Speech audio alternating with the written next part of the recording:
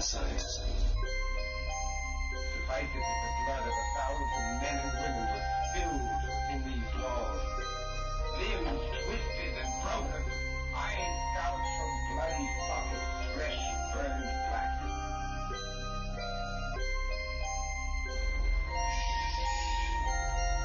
Please. You await the dead. In death, there are no accidents, no coincidences, no mishaps, and no escapes. What you have to realize is that we're all just a mouse that a cat has by the tail.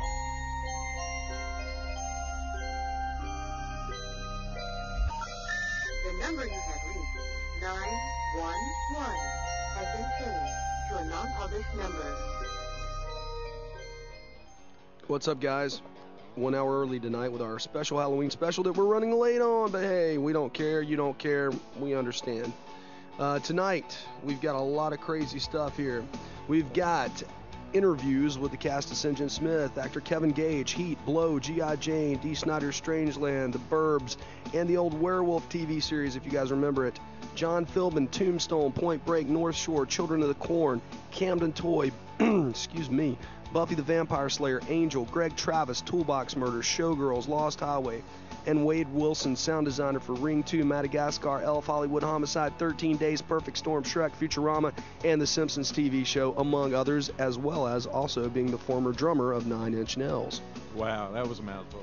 Yeah, it was. How's it going, Chuck? Pretty good, pretty good. All right, well, for those of you who are too slack to read and not know that we're on right now, that's fine because we will have the podcast up in parts. Trent's not going to be joining us tonight, so it's just going to be me and the Chuck Meister here. Oh, yeah. That's right. Happy Halloween. Oh, gosh. The first thing we're going to do, we've got some pre-recorded interviews here. The first one is with, gosh, who was the first one with? I can't, there we go. First one's going to be with Molly Stewart. And she runs a haunted tour in Salem, Massachusetts, and it's really interesting. We've had her on before on Jay Scott's World, the Unexplained at Guilford College Radio. She was my very first guest. So, really? Yeah, my very first one. At QFS, huh? Yeah, and she's still there now, and she's still running these old haunted tours in Salem, Mass. Oh, that's awesome. You got her back then. Oh, yeah. So just a short one. She's coming back. She's scheduled for later in 07. And we've also got the guy that wrote the Monster Mash song, pre-record I did with him. Yeah. That's awesome. That. So stay tuned, guys, and check it out. We'll see you in chat room. You're listening to World of the Unexplained. This is Jay Scott, and tonight we have a special treat for you guys for our Halloween edition of World of the Unexplained. We have with us Molly Stewart from Spellbound Tours in Salem, Massachusetts. How are you, Molly? I'm doing great. How are you all doing? Oh, we're doing wonderful down here in this spooky time of year. It's pretty cold down here. I'm sure it's pretty cold up there. Oh, it is well below freezing. Trust me. Good old Massachusetts winter. So how is Halloween around there? Is it keeping you pretty busy? Yeah, we are actually the Halloween capital of the world here in the Witch City. And so as we approach the final weekend of Halloween, the crowds get crazier and crazier and bigger, which is great for us. You know, we love the ghost tour business, but it just gets a little hard to handle.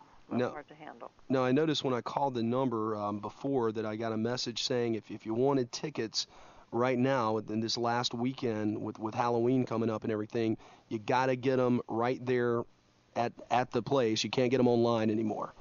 No. What we're trying to do is prevent people from printing up online reservations and then just walking up to the tour with them from all over the country. This is the first year we've offered online ticket sales, and we're doing phenomenal business since September, I guess. And that's great. And we can handle 300 people per tour. Wow. You know, at any given time. On Fridays and Saturdays in October, we do the tours at 6 o'clock, 8 o'clock, and 10 o'clock to be able to bust up the crowds, to handle the tours, no problem. But we've gotten so many people ordering tickets online, and they don't realize they're supposed to bring the PayPal confirmation to the museum to pick up their tickets in person. They're just showing up on the tours that it's just become this, nightmare. Now, how many people? What's been your biggest crowd this year so far? 900 people on last Saturday night. Good Lord, and it's not even. Tours. Wow. Now, I want to mention to everyone, this is a pre-recorded interview. I'll mention that before I go into this anyway. But we haven't even gotten into the weekend before Halloween yet. We're a week before that now, and I mean, 900 people. That's just amazing.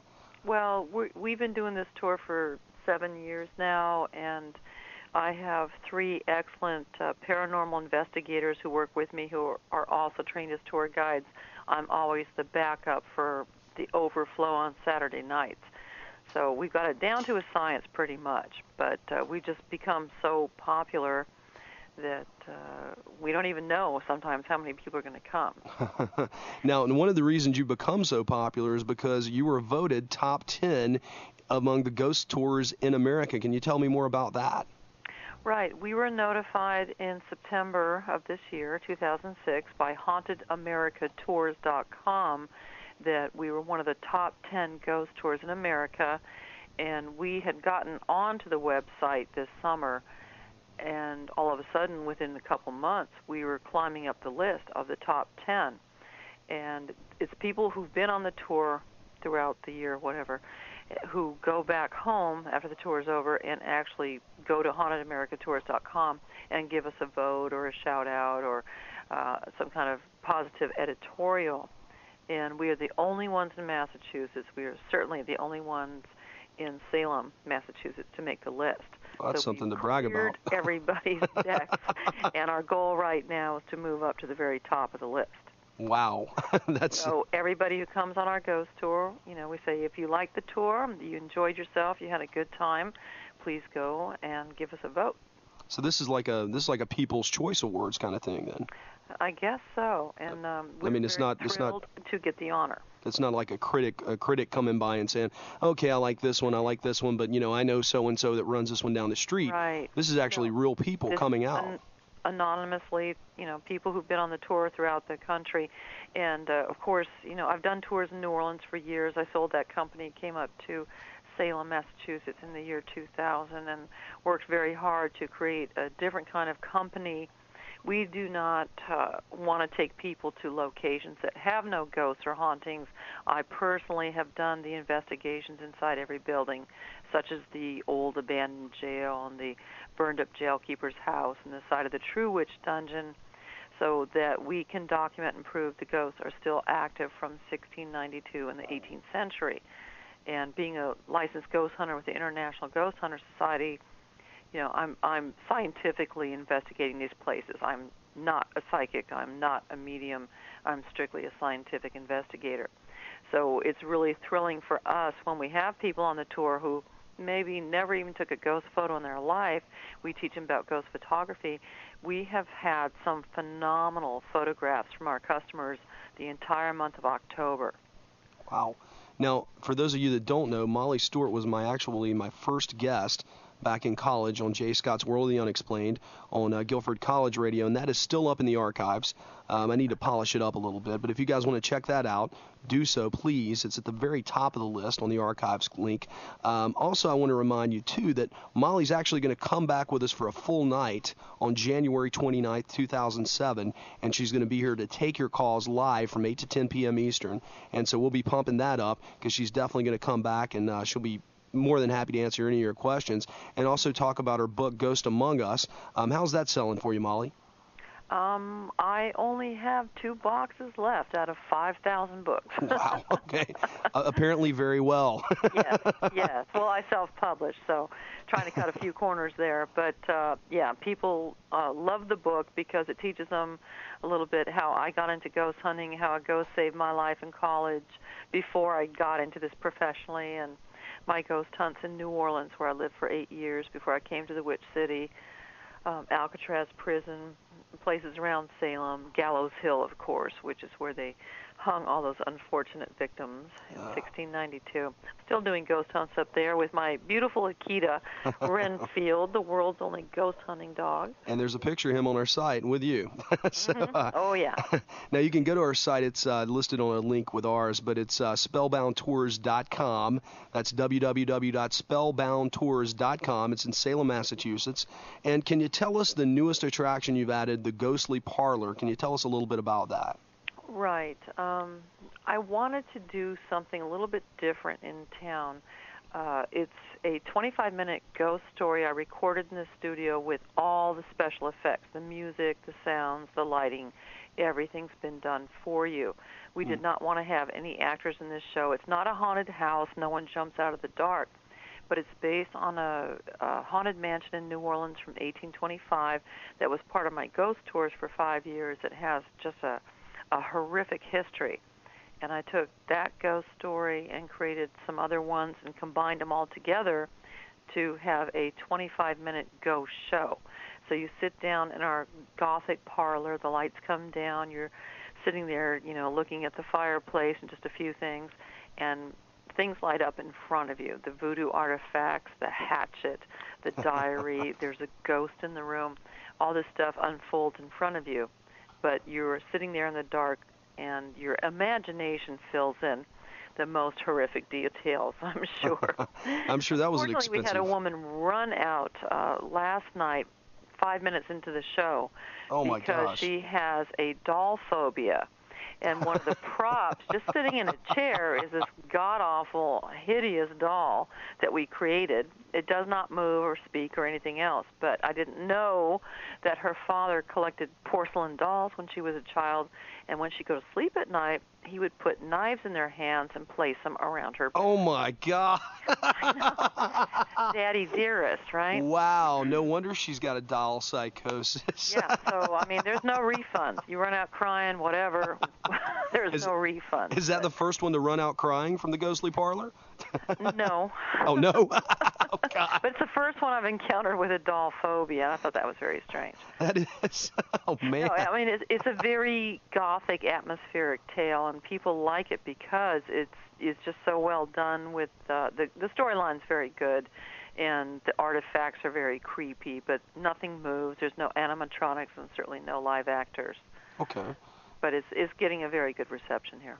Now, our co-host, Trent Lackey, actually came up with his, at the time, his newly wed wife, Cora, and I heard that you showed them around and they had a great time. So we're definitely... He mentioned you, and I went, uh-oh, here comes trouble. Uh-oh. No, I'm just kidding. No, I had just opened the Ghostly Parlor in the summer, and so he was one of our earlier guests, and he seemed to enjoy it very much. Oh yeah, he had bride. Oh he had. They had both of them had rave reviews about it. So I was definitely interested in getting you back on here. It's been a while since you've been on, and I know we can't talk long tonight, but we're definitely looking forward to January the 29th when we can have you for the full 2 hours. Oh yeah, I've been doing ghost hunts at Gettysburg and some other places, and I'm hoping in December, early January sometime to get over to England and Scotland to do some more serious ghost hunting. Oh wow. A friend of mine's actually he's a filmmaker, and he does a lot of filming out near Gettysburg because he lives near that area near DC, and he's picked up some really, really strange stuff out there. Sounds and all kinds of anomalies as far as, orb stuff, and just amazing stuff, and he's been showing it to me, and it's just really, really freaky. I was very fortunate when I went in January. I took Renfield, my Akita, with me on a weekend trip for a full moon to go out on a Saturday night to the battlefields. And I just happened to run into some other ghost hunters that Saturday day, about 1 o'clock in the afternoon, at a place called Sachs Bridge.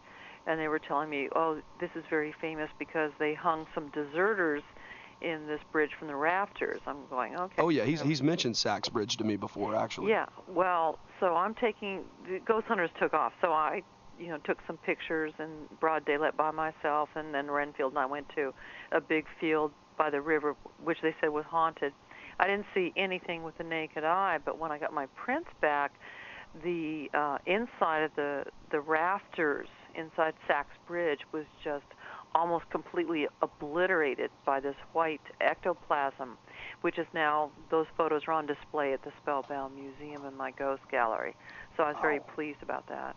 That's great. Well, let's. I want to wrap this up, but Sure. I want to thank you for coming on to World of the Unexplained again, and we're looking forward to having you back on the 29th. But tell us now, I know you've got a new video out, or I guess it may be older now, but I know it was new at the time we talked last. Is that still available for sale at spellboundtours.com? Yes, Ghosts of Salem. That's actual footage from the tour, ghost photos. We teach about ghost photography on it. It's real footage from the tour years ago with one of my other investigators named Sage, who's no longer with us. Don't worry, he's not dearly departed. Okay. He just went on to greener pastures. Well, that's good to know. Yeah. Well, Molly, thank you so much for being with us on our special Halloween edition of World of the Unexplained. Okay, my pleasure. Happy Halloween. And if you guys stick around, we'll be right back after this. You're listening to World of the Unexplained. This is Jay Scott. We're talking with Bobby Boris Pickett, the writer of The Monster Mash. How are you doing today, Bobby? I'm doing fine, Jay. Thank you for digging me up.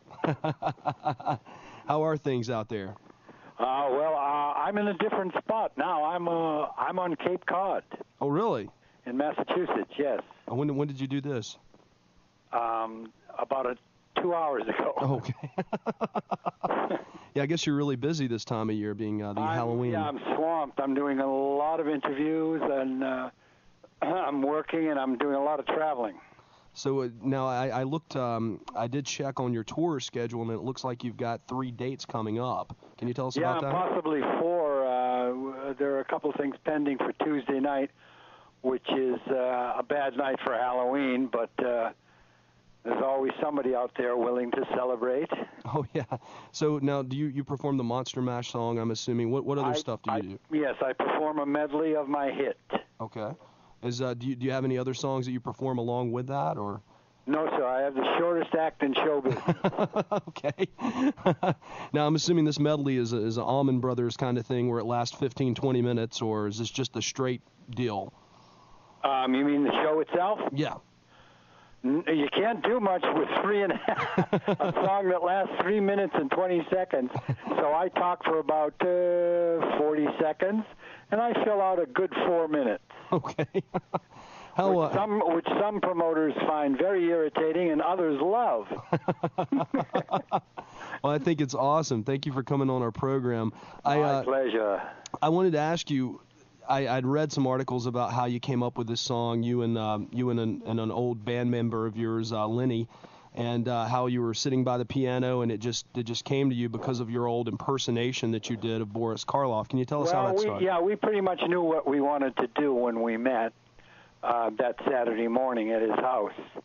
We had already discussed the possibility of using that voice, and Lenny, being the horror film freak that he was, like myself, it was just something that, we were both very in tune with, and it wrote itself in about a half hour.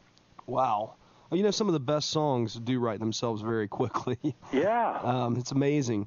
I used to tour with Megadeth years ago, and I know some of our songs came up, 2-3 minutes. We were done. We had an entire song, and it's usually the best ones come out that way.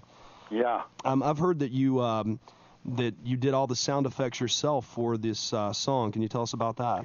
Well, no, Gary Paxton did the sound effects, actually. I did all the voices. Okay.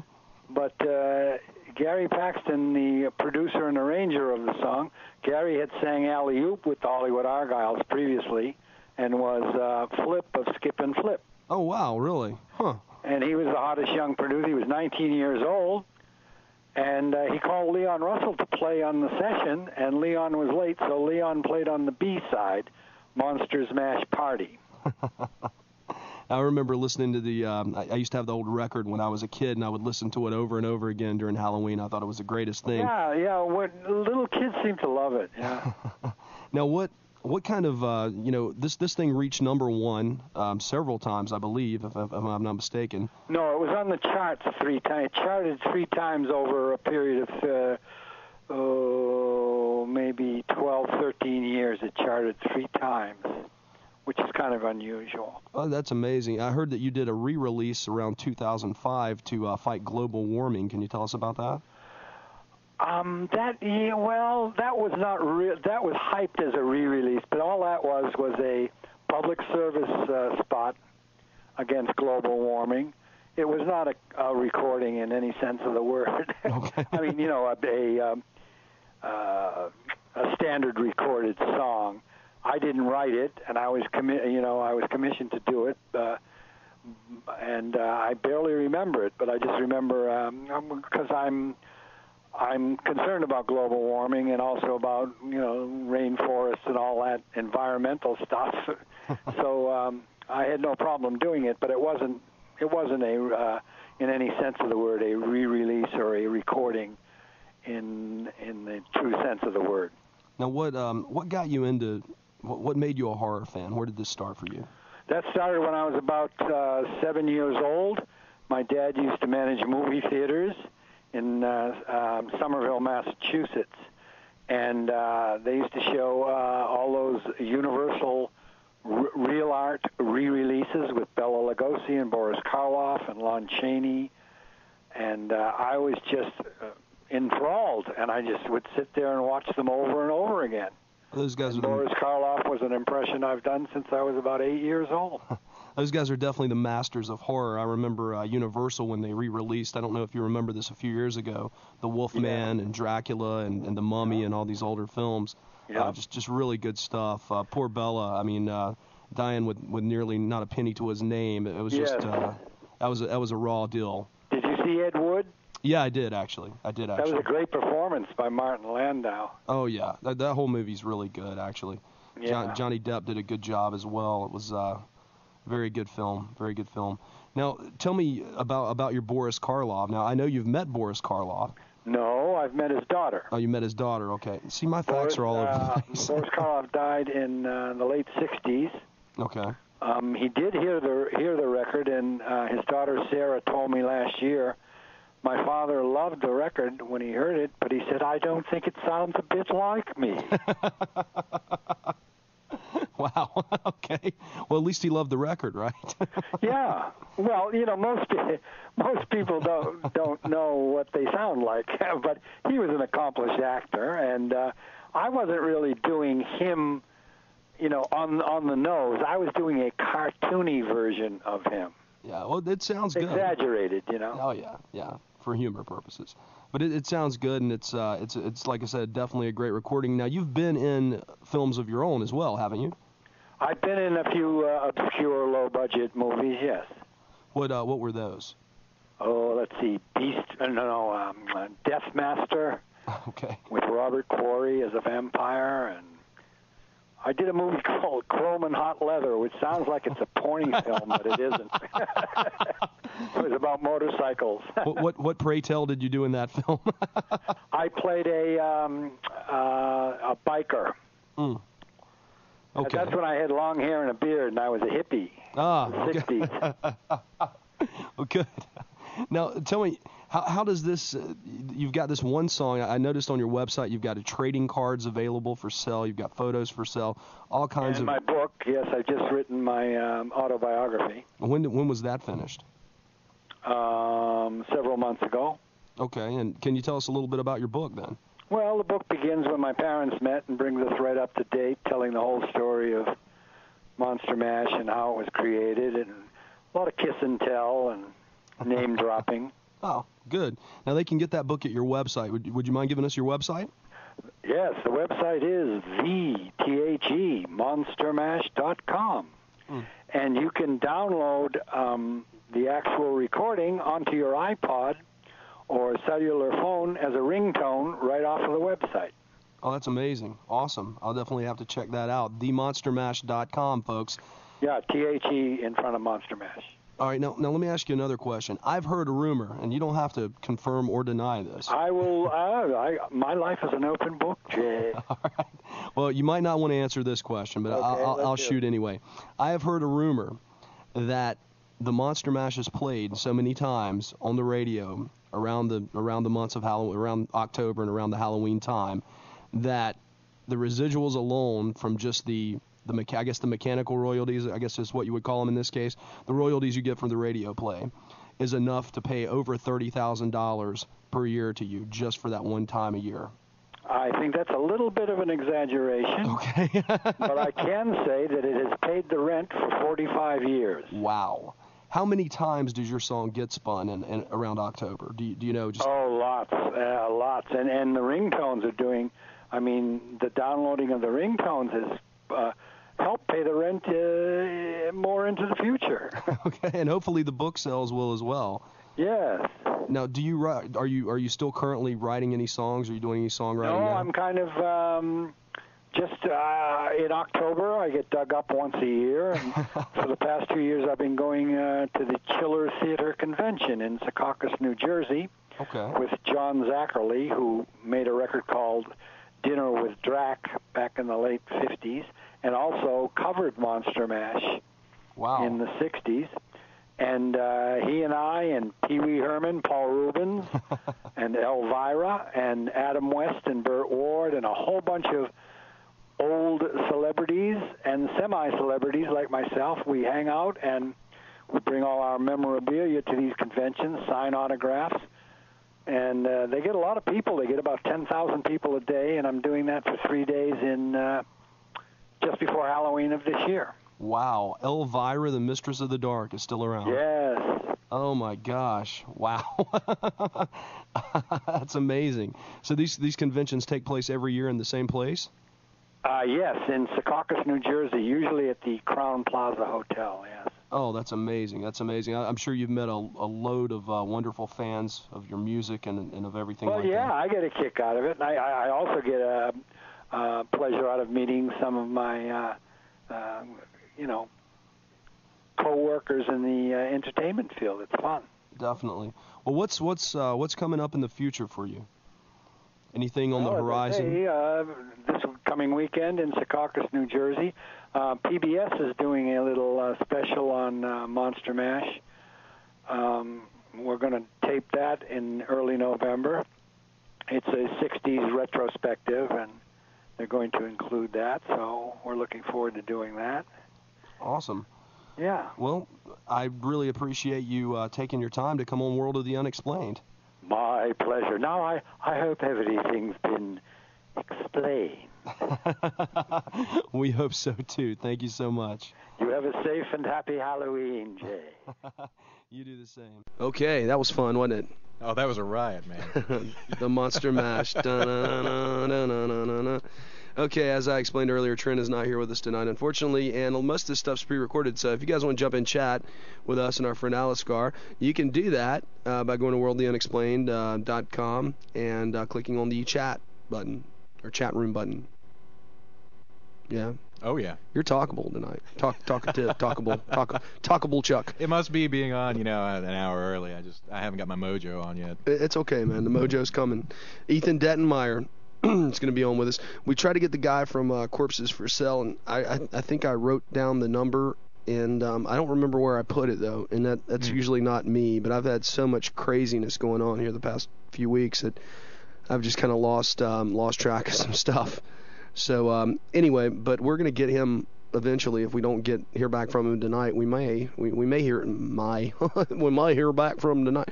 We may hear back from him tonight, and if we don't, that's fine. We'll bring him on sometime in the future. You can always call us here at 877-722-7382. That's 877-SCARE-U2 for all those of you that don't want to remember all those numbers. Yeah. Oh yeah. Okay. Our next interview is God, Chuck. Our next interview. I just noticed something on the board, man. It had me distracted. Okay. Well, the next interview we're going to play is with John Philbin. I did this a few days ago. He was in Tombstone. He was also in Point Break. He's actually known for Point Break and North Shore, and he was also in the Children of the Corn film. Oh, creepy, man. So this is Kevin Gage. I'm sorry, John Philbin. I'm thinking I'm looking ahead too now. This is John Philbin, and on World of the Unexplained. Check it out, guys. And you're listening to the special Halloween edition of World of the Unexplained. Tonight I've got another treat for Halloween for you, and this is with actor John Philbin from the new upcoming film St. John Smith, directed by Ethan Dettenmeyer. How are you doing tonight, John? I'm doing great. How are you? I'm doing great. It's a little chilly out here. How's the weather out there?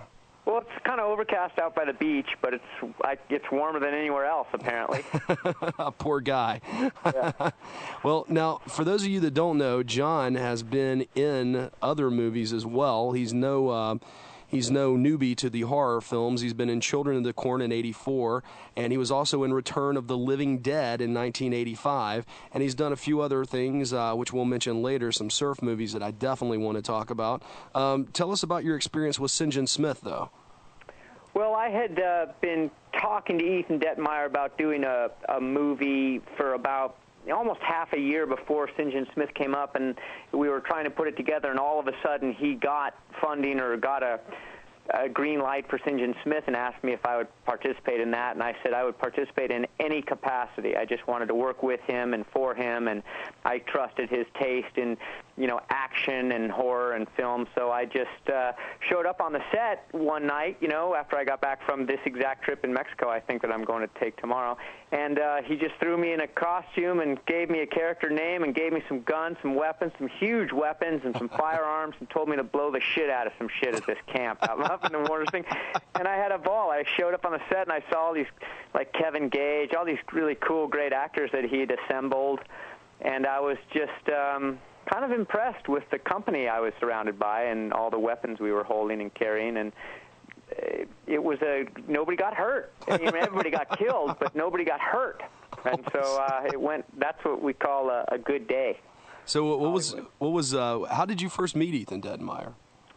He just called me up. He was on the Warner Brothers lot, and he was thinking about doing this kind of old rogue cop. He's probably still going to do this movie. He got Roddy Piper and me and a couple other guys, and interested in playing these old, drug-addled, alcoholic cops on a rampage, and we all loved it. It was funny and full of action. And he's working on that script. When we all were kind of like got to know him, he's a likable guy, smart guy, he's got a lot of energy, and while he was in development on that, he got a green light for St. John Smith, and I think he called up all his actor pals that were going to work with him on the next film, and we all kind of said, yeah, sure, we'll do that now. We'll do this one now and that one later.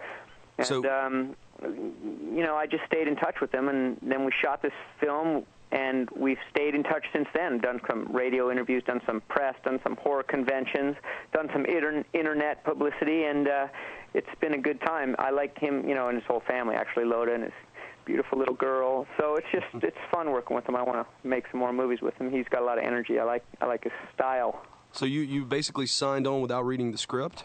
Yeah, I still haven't read the script. No, I've read it now, but I joke that I don't know why. What's it about? What's the movie about anyway? I know I get killed, but yeah, I signed on without reading the script. I had just come back, and he's going, can you show up at the Warner Ranch tonight and work all night? And I just said, yes.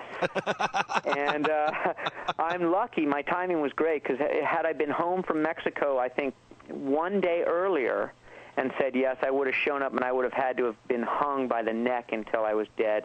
And that's something I'm really afraid to do, have a rope around my neck and nothing under my feet. They hung this poor actor by the neck from a tree, and he made the shirt, and I'm really happy for him, but I just don't ever want to get hung. So I got shot in the neck by a 45, I think. That was not so bad. So what was it like working with Roddy Piper on this film? God, that guy's just, who doesn't like that guy, man? I wish I could. It was awful. That guy's so he's mean. He's not nice. I mean, yeah, sure, he's nice to his fans, but he's mean to other actors. No, it was great working with him. The guy's just got a lot of energy for an old dog. I can't believe what good shape that guy's in and what he was able to do on the set. Really? It made me feel like I had to get back in the gym. Come on now. He's a charming man, Everybody loves him, and he loves everybody, and I think that's he's got that quality that is hard to come by in an actor especially, but I think it's his training and from wrestling and stuff. It's his training. And I don't know, it's just his spirit is good, so I feel lucky to have ever worked with that guy. He's a legend, and God, you should see him at the conventions, man. I mean, he's got a huge following, and he doesn't have and he's great about that. And so it was really fun and educational, and I was honored to be on the set with him. Wow. Now, did you do any scenes with Richard Tyson? I'm assuming you did. Yes, I did. I tried to kill him in my first scene. I was trying to shoot him until he was dead, but he evaded all my shots like while he was smoking. He is the coolest movie star I have ever tried to kill. I love and Richard I've tried Tyson. to kill a few. Richard Tyson has a movie star quality that is as good as any movie star I've ever seen. That guy has got it in spades. And so I tried to kill him.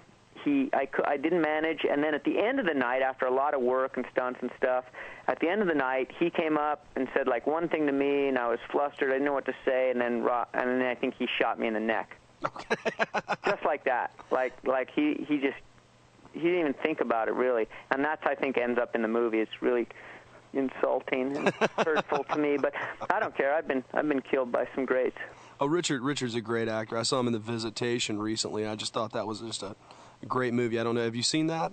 I haven't seen it yet. Oh, man. Go check it out. It's at the video store now. It is a great film. He does a great job. He plays a police officer that's got a brain tumor. It's really, really great acting. Really good stuff. Now, let's see here. I wanted to ask you about some of the other... What about Jenna Jameson? Now, what does she do in this film? I don't know. Looked good. I didn't get to work with her. We were outside shooting guns, all night, and I don't know what she does in this movie, but the fact that she's in the movie is good for the movie. So I can't wait to see it now. I hope I get invited to the premiere. I hear you. It's fun to meet her. How did you like working with Gary Casper? Oh, that guy's great, man. Another great training ground. I used to watch him, and doing some of his stunt fighting, and it's not really stunt fighting. The guy really is a superb athlete and funny, and he surfs, and he's just amazing looking. I like that guy. I really had fun working with him. I hope we get to do some more scenes together because we're basically on the same assault team in the movie, and I think we might have some flashback or before we die scenes that need to be shot, and they'll hopefully get to shave his head again and dye it, and that'll be fun to watch too. Are there any good guys in this movie besides the devil? That's funny that you think the devil's a good guy. And the answer, if you think that way, is no. Oh, okay. All there right. are no good guys in the movie. Okay. Well, let's talk a little. Let's get off topic for a little bit, and let's talk about some of the surf stuff you've done. Oh. Now, I know you've been in one of the greatest surfing movies ever made, which was, in my opinion, Point Break. Yeah, Point Break is a good one. Some people may argue that is really a buddy cop movie, cops and robbers movie set in a surf. It's got a little surf milieu in it. I think one of the greatest surf movies ever made is The North Shore, which I'm in as well, or Big Wednesday, which I'm not in, but I did just have the privilege of working with Gary Busey on this last surf movie I produced, actually. It's a documentary. It's called Chasing the Dream. Okay. And we produced it for Quicksilver, me and this extremely talented director, Angelo May, who is really going to be something. He's directed a fantastic movie called Chasing the Dream, and I have attached Gary Busey as the narrator, and Gary did a fantastic job. Gary was the masochist in Big Wednesday, which is a cult classic, and then Gary and I worked together on Point Break. That's how I know him. And he lives right down the street from me, and we got together and collaborated together and worked on this documentary, Chasing the Dream, which really kind of makes a great trilogy of surf films going from the past to the present to the future. And he's fantastic in it. But, yeah, Point Break was a blast. I was really, again, lucky to be involved in a production that took me to Hawaii to surf Pipeline twice and work with all those great actors. Now, you teach surfing as well, don't you? Yeah, I started teaching surfing about 6 years ago, and I travel around. I teach in Malibu when I'm here, and then I'm going to Mexico tomorrow to teach for a week, and then I go to Hawaii in the winter and teach surfing in Hawaii on the North Shore during the winter time, and then I come back in the summer. So do you ever, when you ever meet some of your clients, are they like, do they do the Keanu and like, whoa, oh my God, it's it's John Philbin, from Point Break, dude. Yeah, sometimes they do. Sometimes that's they're keyed into that, and sometimes they have no clue, and sometimes they'll take lessons from me because of that. It depends how they found me and how much research they've done and how into it they are. If they're into the internet or they've checked out my website, I'm pretty open about everything I've done. That's why I charge so much money. People are like, why do you? And I go, well, just here's my website. I was in Point Break. Go to my website, check out my stuff, and then call me if you're interested. So what is your website? Just being in Point Break buffs up your salary, your hourly rate, by 100%. I bet. What is your website? Go ahead and give that to everybody. It's www.prosurfinstruction.com. All right. PROSURFINSTRUCTION.com. Now, do you People go? can find me by johnphilbin.com too. No, will you go anywhere to teach? I will not go anywhere to teach. I guess I'm a big whore. It all depends on how much money I'm getting paid. Like, say somebody from Florida calls up and says, John, I've seen your site. I really want you to teach me how to surf. Can you come out and to Florida and teach me how to surf? Yes, we can arrange that. I will travel for surf. Yes. Awesome. I am. Everything is negotiable. In your opinion, what's the best place to surf? Indonesia, without a doubt. Really? Bali, Indonesia is the best place to surf. And the best places, in particular near Bali, is G-Land Surf Camp in Java. Okay. What about in the United States? United States? Hawaii's a fun place to surf. I like it a lot, but a lot of the guys in Hawaii, they'll go to Indonesia in the summer too. Where I live in California, the best place to teach surfing is down where I do in Malibu at Cross Creek, but I think that Southern California's got a surf spot called Trestles that's pretty great for learning right near San Onofre, and pretty great for pro surfers to surf lower Trestles. So you've got it all down in San Clemente. I don't know. What got you started in surfing?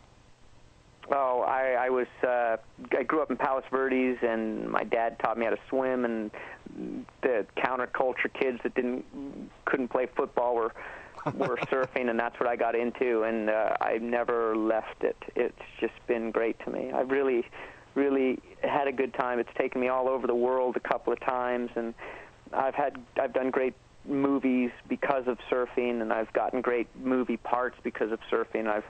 I've met my heroes and my idols, that I had posters of on my wall since I was a little kid. Wow. I've met them, and I've worked with them out at the best wave in the world, which is Bonsai Pipeline on the North Shore of Oahu, and that's happened a couple of times over because of my commitment to surfing. So I've gotten to surf Pipeline in character for 3 different Hollywood productions with world-renowned local legends, and that's been a real treat for me. It's been an honor and a privilege, and that's probably what I'm most grateful for in my life, besides my girlfriend, who I love dearly. That's awesome. Now, I want to also mention that you've been in Tombstone, which is another classic film. How was that? Was that a lot of fun to make? Yeah, we were out in the Tucson, Arizona desert for 3 months. It was about 110 degrees, and I was working with these. I guess I love all those guys. Terry O'Quinn and Sam Elliott, Bill Paxton, Val Kilmer, Kurt Russell, who's a great guy, really nice, Billy Bob Thornton. I mean, I had so much fun. Jason Priestley. I'm not the best cast of any movie I've ever seen.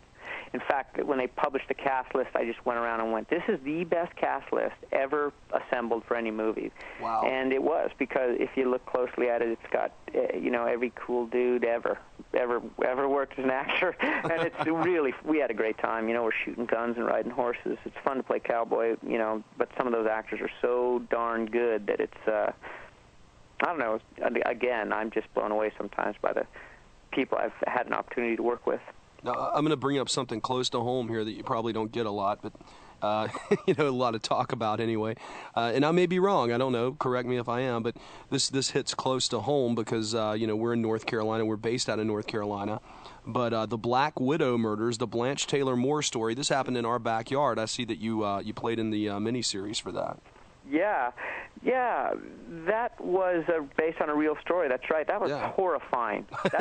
That true story is horrifying. I played one of the kids whose dad was murdered by this woman, and I think I knew it, and she was just awful. Yeah. But the actress that played her was from Bewitched. She was like a real seasoned TV actress. It was funny to watch her work, man. She's a real pro. I noticed you did some Law and Order. You've done a lot of TV stuff, and you've done a lot of film. What's the difference between the TV stuff and the film stuff? I mean, is there a different feel to it when you go on the set? How does it relate to one another? Yes, they are different, but I guess it all depends on the specific crew you're working with. But generally speaking, television moves a lot faster. They have to film a lot more dialogue in a shorter amount of time than film, and people who are making films, they take a year out of their lives at least. Wow. And commit to this material, to one, 115, 120-page script. So they've put a great deal of thought into every shot, and how things are going to work, and the casting, and the relationships, and what they're trying to say with this movie. So, it also has, secondary and tertiary, characters going on with the environment. Everything's so much important. Whereas television generally, just by the nature of the medium and the distribution of it, is talking heads. A lot of times there's no subtext in television. You're just saying exactly what you mean, and someone's seeing your face say it, because that close-up sells. And then they use, music to tell you what to think, and then they cut to a commercial. And I think a lot of actors are like, they do television because they're lucky if they can get it. I wish I could get it I would be on a TV show. I think there's great TV shows. Now, in fact, things have changed. That what I just said is kind of how it was about maybe 10 years ago, and now a lot of movies, they make at such a low budget that they run through them real fast, and they throw them up, and they hope it makes a big weekend. Then it goes straight to DVD, and TV is getting created by some really brilliant writers who are, like David Milch, for example. HBO says it's not TV, but I mean, it's on TV, so you have a lot of close-ups of heads talking. But this writer, David Milch, is so brilliant that, I'd do anything for him. I'd be a guy picking up sticks in the background for a TV writer and producer like David Milch. So it's gotten sick, TV though. has gotten much better, I think. It's gotten sick. I think TV's... I'm going to have to disagree with you on that, John. I think TV's gotten worse, and the reason I say this is because there's so many reality TV shows. Oh, God. And it's just killed the market, I mean, they don't want to pay actors anymore. They don't want to pay for syndication. I don't know what the problem is, but you're getting so much crap, and it's just flooded the market. And it's like every time I see a reality TV show, I just want to scream. It's like, why can't we get back to good dramas? Why can't we get back to good comedies? Why can't we get back to good shows? It's sad when you have to turn to HBO to get what you used to get on the network stations. Yeah. Well, I actually don't have a TV hooked up, so all I ever get are what TV series go to DVD, rent to Blockbuster. So I don't know, I haven't had a TV in, a couple of years, 5 years. So anything I know about TV is what I rent on DVD, and I've rented a couple of series, and I've gone, wow, these are great. But I mean, I don't watch television, but I have a TV with a monitor in my room, and so I've rented Deadwood, and I've gone, that's great. Great show. Oh, yeah. And I've rented House, and I really like that actor. Even though it's a formula, I'm thinking, no, this formula's working for me. I like that guy, and I like some of those stories. What else have I rented that I liked? Weeds. I rented Weeds. I'm not familiar with that. It's about selling pot in the suburbs. It's really funny. A really great, actress in it. I think Medium is really great. Patricia Arquette in Medium. These things you can rent them without commercial interruption and just watch. Oh, it's great. Yeah, it's very kind good. of a writer's medium, but it's I don't know. I'd go insane if the TV's on in a room. It's like I have to talk back to it, and it's the music's trying to tell me what to feel, and I'm like, you. I hate it too. I'm with you. I hate it. I hate the music industry too, and I don't know. Tell me how you feel about this. I'll throw this in. I know years ago it was different in the music industry than it is now. And I can only speak of that from experience, and I'm sure it's the same way in the entertainment industry, because the technology has expanded so much to where anybody can basically take a good, you can get a good HD camera now for $4,000 or $5,000, and with the software like Final Cut and stuff like that, you can put together a really nice looking film on your own at home. I mean, if you have the knowledge of the programs and you have the knowledge of the equipment, and just filmmaking knowledge in general, you can do this on a relatively low budget. Now, comparing that to what I see in the music industry on this end, you can also go in and cut a CD on a relatively low budget. And I think that's caused an explosion. Now, this is just, now follow me here, John. I think this has caused an explosion in crap being thrown out and being mass produced. I think because of the technological explosion, you've got more bands that suck. You have more movies that suck. You have more, and I hate to say that because the politically correct answer here is, oh, we've got these great opportunities for all these people to get out that may have had, financial problems before, so they couldn't do what their inner voice is telling them, their muse is telling them to do, and now they're ready to do it. They can do it because there's a lower budget, but at the same time, you just get all this crap with it, and you just have to sift through it more, I think. What do you think about that? You have to be very selective about the entertainment you consume these days. There is so much out there and so many ways to receive entertainment. I'm 46 years old. I don't know how to text message, so I'm not online either. So the way I consume entertainment is I go to the movie theaters and watch. I see a lot of movies, but I go to the movie theaters, sometimes see 2 movies a day. For the admission for one, if I can afford it. I sit in the back row because I don't want some guy burping into the back of my head or slitting my throat or something, or putting his stinky feet next to me or talking, or like he thinks he's in his living room watching TV. Exactly. But I go and watch the actors and the filmmakers I've admired all my life, and I listen to reviewers, and I decide. I go see a lot of movies, and then I'll go to the Blockbuster and I'll rent things that I missed and TV series that I missed that I think look interesting, and I'll watch a couple of arcs of them. And when it comes to music, I gave up a long time ago, man. I just listen to the radio. I just listen to talk radio, NPR, and talk radio. I love you already. I do. Talk radio is a great medium. It really is. What's your favorite talk radio? Talk radio. We're on talk radio. That's right. My radio. I had to turn it off, to do this interview, but my radio is on 24 hours a day. Who's your favorite talk radio personality? Well, I like the BBC, which comes on where I am in Los Angeles at 11 o'clock at night, and okay. I listen to NPR in I don't know, I guess that's all over the world, but NPR in California is on 89.3, it's KPCC, or KCRW, which is our LA station that has NPR, National Public Radio, on it. And I like Michael Philbin's What Do You Know, and I like even Garrison Keillor. Some people don't, it's a little too folksy for them, but I just, the radio is my best friend. Oh, that's awesome. And it's intelligent and it requires me to think, and it doesn't make me into a zombie, but, and I love it. But speaking of zombies, like you said, anyone can go out and make a movie. I just finished a movie for a guy that did exactly that. He made Zombie Farm, a low-budget zombie movie called Zombie Farm. Zombie Farm, and he made it on digital camera on the weekends, and he got a SAG low-budget contract, and I believe he's finished it and used the internet to promote it, and I haven't seen it yet, but I think it should be getting released sometime soon. Is this going to be a straight to DVD kind of thing, or? Oh yeah, I mean a okay. shot DVD, shot on a little, those little digital cameras. Oh, okay, like digital cut, tape. Probably on Final Cut, like you said. Yeah, Final Cut Pro or something. He did some interesting writing, and he shot some good scenes. I've seen some scenes in it that I really liked. And if you like the genre of zombies, which it's kind of got a built-in fan base, maybe he'll recoup his money and make another one.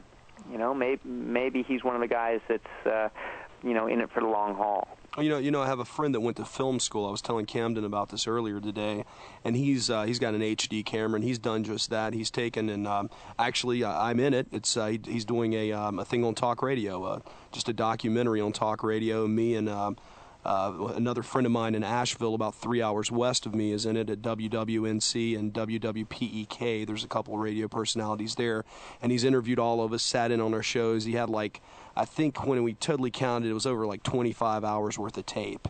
Yeah. And he's cut it down now to 1 hour and 48 minutes. So, yeah, and it looks great. I mean, I went and visited him in Washington, D.C., and got the Capitol in the background when I was talking about politics. I stood on the Exorcist stairs there at Georgetown University when I talked about religion, and different things like that. And it was just really, so far, what I've seen of it, I've seen the I guess you'd call them a daily, I guess, but what I've seen of it looks really good, and I'm really impressed with it. And from what I understand, Discovery's shown an interest in picking it up possibly, but I think he really wants to go and get it screened and transfer it to film. I don't know. We'll see how it works out, but it's amazing to see that. He did go to film school. He went to the North Carolina School of the Arts.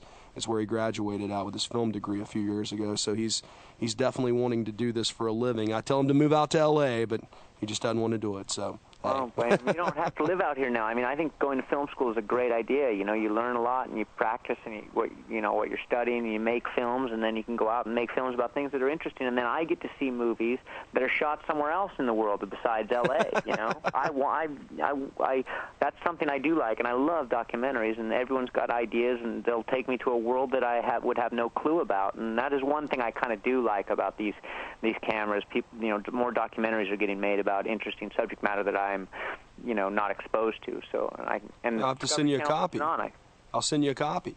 Okay, cool. Thanks. But yeah. So, well, you know, what do you see? I guess in the next 5-10 years, where do you see yourself at, John? Jesus Christ, 5-10 years. I try not to think about the future too much. I'd like to get married to my girlfriend. I'd like to buy a big house in Malibu. No, I don't know. I'm going to Hawaii on November 14th for 5 months on this teaching job, and that's the longest I've ever, you know, had to go away and book a job. So I'm in the middle of a transition right now, and I didn't string it out to the 5 years. I'm just stringing it out for the next year. This is what I've got. This is all I've got. This is as far as I can think ahead. I'm going to Mexico for a week. I come back. I got 2 weeks here. That's it, 2 weeks. I'm going to pack up, sublet my apartment out to my girlfriend's mom. Then I'm moving to Hawaii temporarily to teach on the North Shore for 5 months, you know, and my friend's going to have a baby, and I'm going to live over there, and that's going to be interesting. Then I'm coming home, and I'm moving to a trailer on the top of Los Flores in Malibu at the very top of the mountain, and I'm going to live in a couple of airstreams on this property that's going to be, I don't know, developed. It's an old nuclear bunker. Wow. It's actually made out of 6 feet of concrete, all surrounded like no. People have been tagging it for years. It was owned by the government for a long time, and then these architects convinced this owner guy to sell it to them. They're going to design this beautiful compound place, but it's got the bunker can't be touched, and it's got this huge radio tower on it that was designed to relay messages in case there was a nuclear, you know, assault on Los Angeles. And you get to crawl up on this platform, and you can see the whole world. And I'm going to live up there, kind of like Sean Penn did when he lived in his Airstream trailer at the top of Malibu. It's on the same street. It's right up from there, actually. And I'm going to change the world. Okay. Wow. All right. Wow. That's my plan. That's as far as I've got. Now, if, let's say, 100 years from now, when we're all dead and gone... I'll still be alive up on the tower. Okay.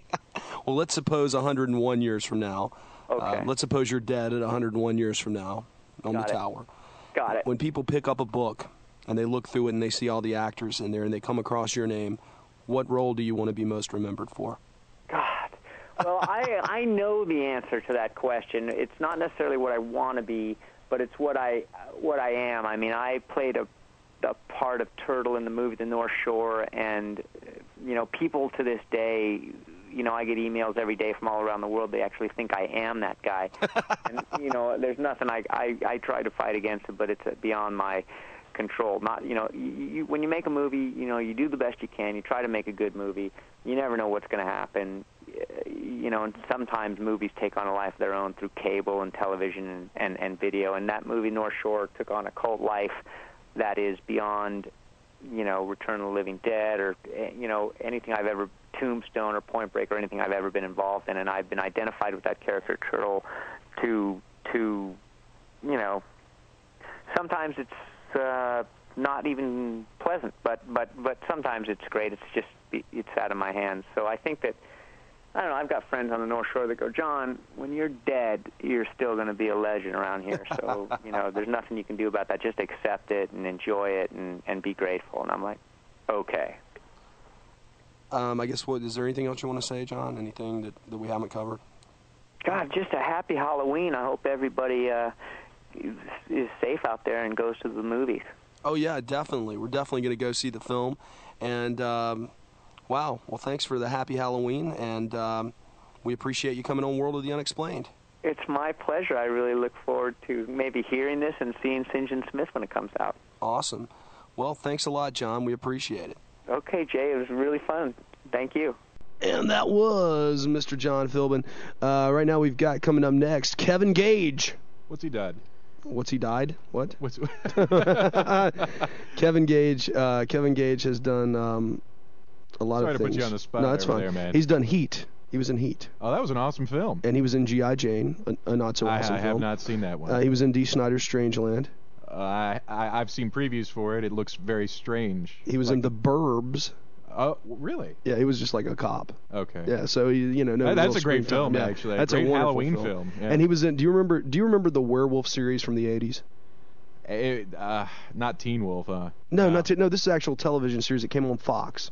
Not offhand. I had a no. guy. I'm trying to get him on the show now. I talked to his agent the other day. There's a guy named John J. York. He played the role of. Now the name is slipped. The guy's name, the character's name has slipped my mind. But anyway, it was a series. I think it only ran for about a season, or maybe a season and a half. But it was called Werewolf. It came on. I guess you're about my age, aren't you, Chuck? You're about 30 now. Roughly. Okay. Well, yeah, close enough. It came on when I was in 6th grade. It came on the Fox channel, and it was called Werewolf. It was in the 80s. Yeah, you don't remember. It was really cool because I watched a lot of Fox, man. Well, for the don't remember TV that shows, one. for TV shows at that time, and there is an actual website out there. I think it's like werewolftv.com.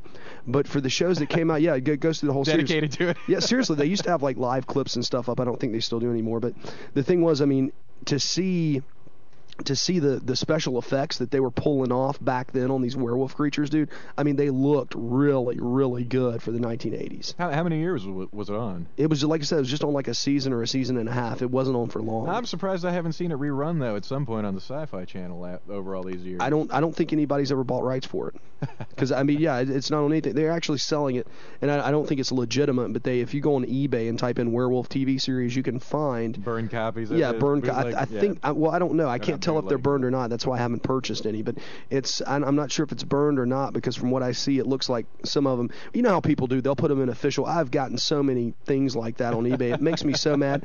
I bought a copy. I could not find Phantasm 2 and 3 on DVD. Right, so I buy them. I'm like, I see this like double DVD set online on eBay saying, Phantasm 2 and 3 for both like, on the same disc probably too. No. It was like two separate discs, but it was in the same case, and I'm like, oh, it's like one of those double features of other horror like The films you Arrival see. 1 and 2. Yeah, or Poltergeist 1 and 2. I think that's on the same, in the same Arrival box. was a bad example. Well, yeah, you know what I'm saying. I don't even know what Arrival is, but that's okay. It's a terrible Charlie Sheen movie from what I hear. Oh, well, a lot of Charlie Sheen movies are bad.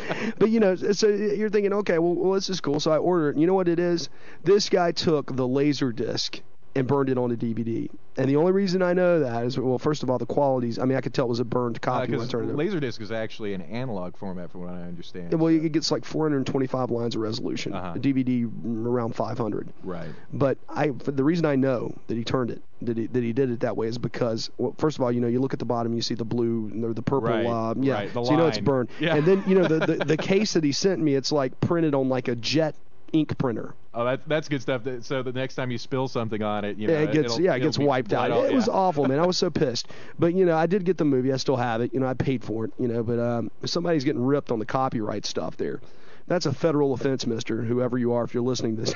Those poor guys that made Phantasms are missing out. That's right. Royalties. Well, they have actually released that now in a box set that you can buy legitimately. So I've done that. But, you can get it now. But, like the end of the last one, he cut the credits short because I was trying to look for somebody in there. Probably because he was trying to fit it all on the. Yeah, probably so. Disc. But it says LD stop. So I knew it was laser, because I own a Laserdisc player. And I was like, oh, that jerk, right? Ah, well. Anyway, so we've got next up we've got actor Kevin Gage, like I said, from Heat, Blow, G.I. Jane, D. Snyder's Strangeland, The Burbs, the Werewolf television series from the 80s, and now in St. John Smith. So without further ado, here's Kevin Gage. You're listening to World of the Unexplained, the special Halloween edition. Tonight, we have actor Kevin Gage from St. John Smith. Now, I also want to mention Kevin's done all kinds of crazy stuff over the years, and we'll talk about some of those, too. He was in Con Air. He was in, for some of you horror fans that listen to us weekly, if you remember the old TV series Werewolf, he actually had a role in that. And he's also done the movie Blow, one of my favorite films. Just a lot of stuff that he's done in the past. And we're going to talk about St. John Smith right now. Here's Kevin Gage. Kevin, how are you doing? I'm doing great, Jay. Thanks for talking with me. Oh, thanks for coming on the show. God, I actually forgot that I did Werewolf. That was 25 years ago. Yeah, I was going to ask you about that. How was that? It was great. I was, a youngster. I think 21 years old. 22 was one of the first first couple of TV shows that I got to do. So, you know, it was all good, all good. What did you play in that? As I recall, it was, I really don't remember the episode well. It's been so long ago, but I do remember we were bikers in a diner, and God, to tell you the truth, that's really all I remember. I don't remember the plot or anything. But it was a while back. I got to manhandle some little girl in a diner. That's all. Well, you still have the love of bikes, though, right?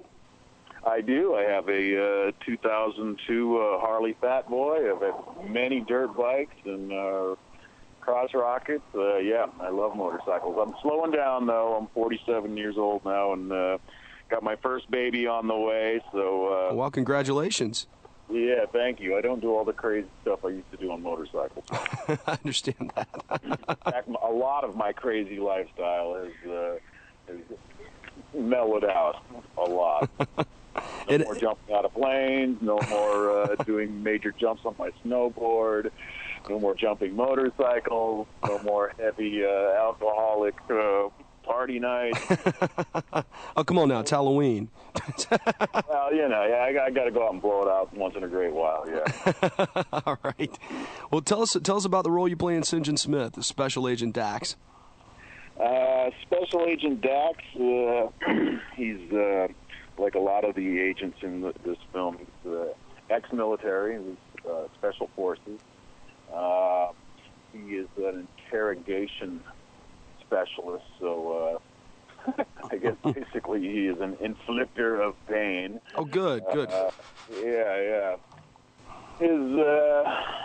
His weapons of choice are a couple of sledgehammers, so I think that pretty much sums it all up right there, doesn't it? Yeah, I guess so. It's psychotic.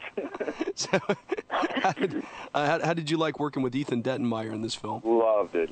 Ethan is great people. He's a real family man, and we've become friends since the film. He actually lives not too far from me. Oh, great. But not only is he just a really great dude, but I think we're going to see a lot more of Ethan in the future. He's a very talented filmmaker. He seems to have a very specific vision on what he wants, but on the other hand, he also gives the actors a lot of freedom to create their own characters and to improv and to really, bring their own characters to life, which is important to me. I like working that way. Yeah, well, it gives you some input. Yeah, a lot of directors are very specific about what they want you to do and how they want you to do it. And, that works too. Like, Michael Mann is that way, and that works very well for him and his films, and it worked well for me when I worked with him. But it's a lot more fun when directors give you the freedom to just pretty much go do what you want to do. And not that Michael Mann wasn't like that either, but he was just much more hands-on.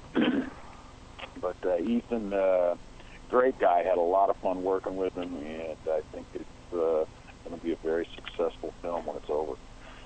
Now, what about, I want to ask you about the movie Blow. It's one of my favorites. I've got it on DVD. I watch that thing probably once a month at least. It's one of my favorite films. How was working on that? I love working on that film, and it's one of my favorite films also. Oh, good. It really is. I love the story and the soundtrack. It takes me back to those days. I remember when all the cocaine came flooding into California, and when we did the film, it was very interesting being a part of that and understanding where all that cocaine came from. As far as the cast and crew, they were all great. The storyline was great. The director, he was also one of my favorite people. Unfortunately, he passed away not long after that. I was working with Johnny Depp. Is he as cool a guy as they say he is? Totally cool. He was really a great guy. My experience, you have to excuse me, I've got half a cold going here. Uh-oh. I can't talk real well, but he was a really great guy. A lot of fun to work with, very professional. And like most of the bigger movie stars I've worked with over the years, they're just real everyday people doing their job. That's cool. That's cool. You know, you hear a lot of stories, and especially in Hollywood, about people, you know, the persona they give to the crowd and then the persona that they actually exude, and it being two conflicting things. So it's cool to know that there's some real people like yourself, of course, out there doing what you do. Yeah. Well, Johnny Depp is definitely one of the cooler people I've worked with. Real nice guy.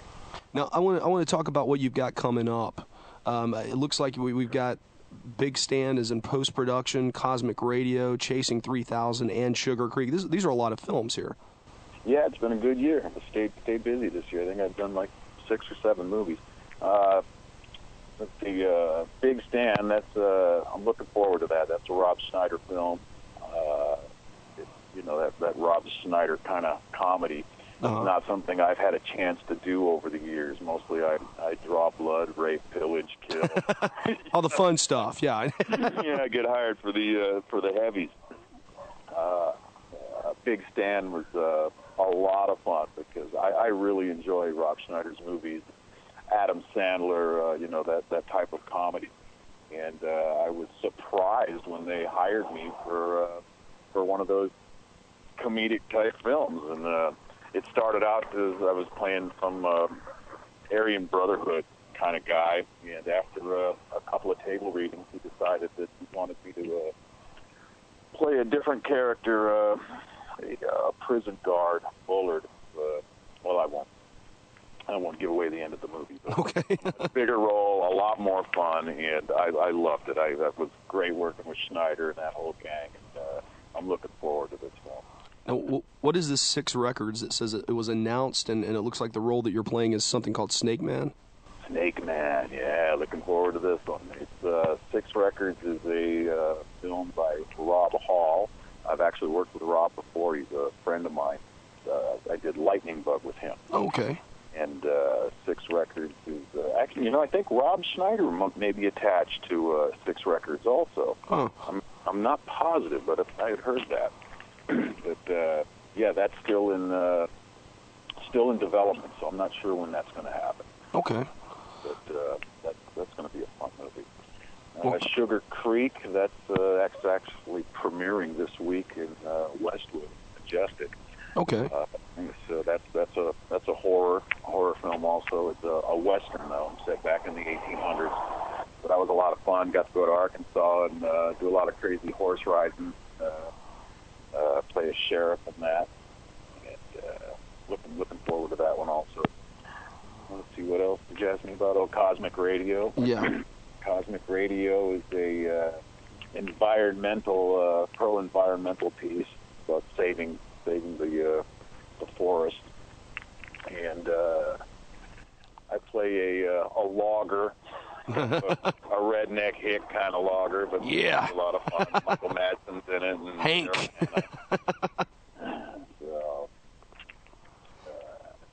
what else? What else have I done? I've got Chasing. Let's see, Chasing 3000, Cosmic Radio. Did we talk about Chasing 3000? Chasing 3000 is. I think that's going to be a real cool little movie also with Ray Liotta and. Oh God, what's the young actor's name? McCulkin. Young McCulkin. I forget his name. I know who you're talking about though. Yeah, I'm sorry. Like I said, I've got a cold. I haven't been sleeping. I can't think. But it's a nice little story about 2 brothers traveling across country to see a ball game. One of them is a crippled little boy. I play kind of a psychotic short order cook that they meet along the way. Oh, that's cool. Yeah.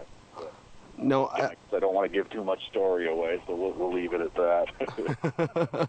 I know you've got tons of other films that you've been in. I want to mention some of them here. G.I. Jane, Con Air, Point Blank, Strangeland. That was the Dee Snider thing. Blow, like I'd mentioned earlier, The Knockaround Guys, which is actually a pretty decent film. I've seen that. That was fun. Yeah, that was with that's got oh God, now I can't think of the names. The big guy, help me out here. I'm sorry, say that again? I'm trying to think of the guy's name now that was in Knockaround Guys with you. Vin Diesel. Vin Diesel. Oh, yeah. Yeah. Vin, yeah. Yep, nice guy. Okay, that's cool. Another great guy to work with. We did a fight scene in there, which I think is one of the better fight scenes I've done on film. And he kicked my ass. Now, I see you were also in Heat. That's one of my favorites. Still, yeah, to this day. That's my claim to fame there. I've been an actor 25 years, and that was the first big, well, not really. The first big film I did, I think, was The Burbs with Tom Hanks, but you don't really remember me. I remember, well, I see you played a cop here, but I do remember the film. The film is in my collection. But Heat was a real turning point in my career. That was took me 2.5 months, 11 meetings to get that job. Oh wow! And, everybody wanted to be in that film. I bet. With, Robert De Niro and Al Pacino, Val Kilmer, John Voight. Just an all-star cast. So when I got the film, it was needless to say, I was euphoric, and it basically put me on the map as an actor. I started being taken much more seriously. Casting people, producers, directors start giving me a little more respect once you work with those caliber people in a Michael Mann film. Oh yeah. And the character Waingro was just a godsend. Such fun to play guys like that. And that big budget film, they spare no expense. So you've got the best tattoo artists working on you, and the wardrobe and the props. It just that kind of budget, and directors like Michael Mann, they really contribute to bringing those characters to life. Actors can only do so much, but when you're working with those kind of people, they really make your characters look bigger than life. That's awesome. Well, yeah. Kevin, I want to give you. We're going to have to wrap this up, but I want to thank you for coming on our Halloween edition. Is there anything else you'd like to say out there to the people listening tonight? Happy Halloween, man! Be careful out there. Don't be biting into any apples with razor blades, and no stealing your neighbor kid's candy. I hear that. Well, Kevin, take care of yourself. All right, Jay. Thanks again. Thank you. Bye-bye. Bye-bye.